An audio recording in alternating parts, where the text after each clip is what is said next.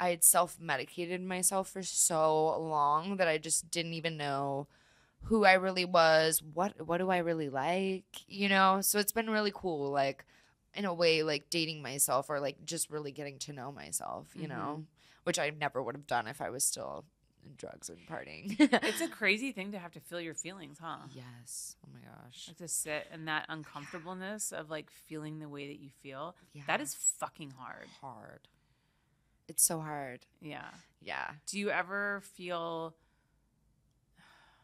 I don't know what the word is, like, you know what, jealous that you can't just check out? Yes. Oh my gosh. There's so many times where I'll be like, especially in the beginning of my journey, like I was just bawling my eyes out. I'm like, this sucks that I have to sit here and feel this, but I'm so grateful, you know. And I think throughout the, you know, few years that I've been doing it, I just feel like it, you know, it really is worth it, and time has shown that it's been worth it.